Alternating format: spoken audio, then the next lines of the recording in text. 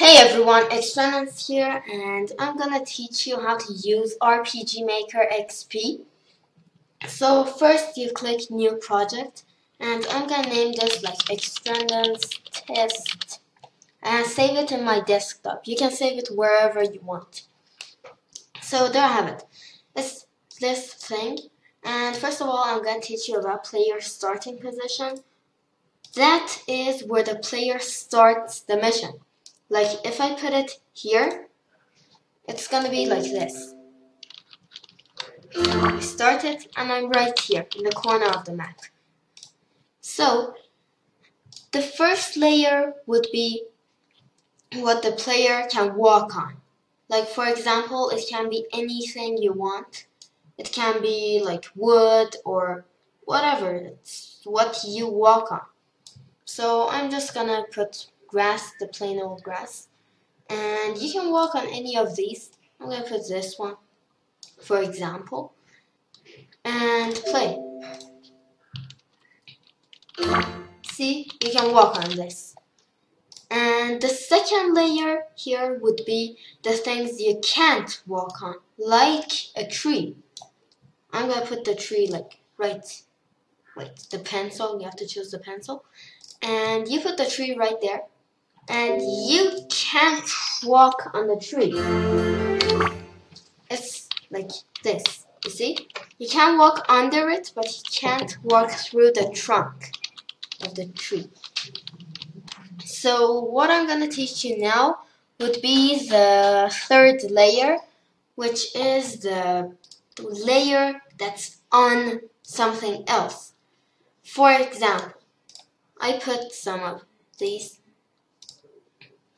with layer 2 because it's a wall. This would be a wall.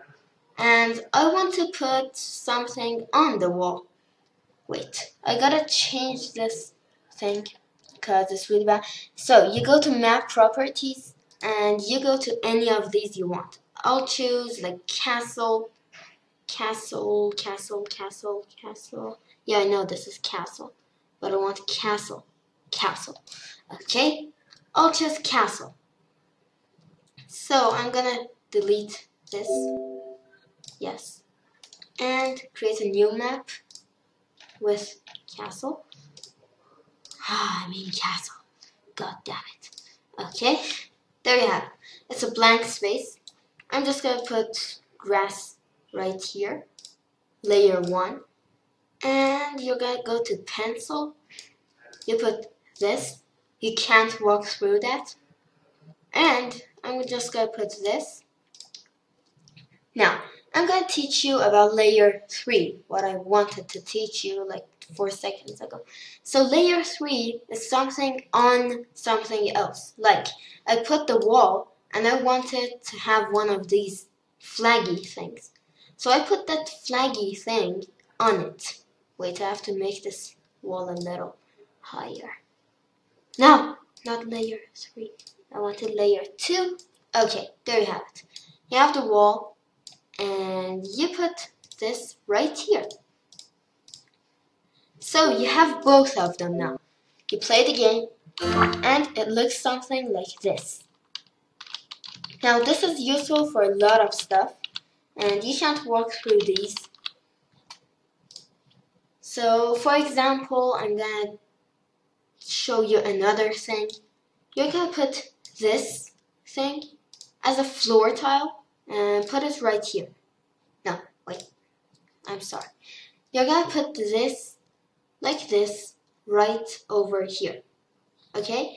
That would actually put it layer 3. Would be something that you can walk on, but it's on something else. So I'll put that like this and put this like this. And in the game, you have something like this, which you can walk on and you can pass the other one. But you don't want to do that because it must not pass through. So you put a layer 3 in it and make the other one layer 2, like this. And you put the sculpture thing and level 3. This shows you how you can put one thing on the other without actually, okay. As you can see, I can walk on this. I can walk on it, but I can't walk through the statue. So anyways, yeah, that's the end of this tutorial. I actually have made a game from this, and that's this one. No, that's not that one. Here, RPG Maker XP. No. It's not the setup. It's here. No, the Untold Truth. Oh, there it is. Finally. I made this, which is pretty amazing. It's inside the castle, everything. So, yeah. That's basically one thing.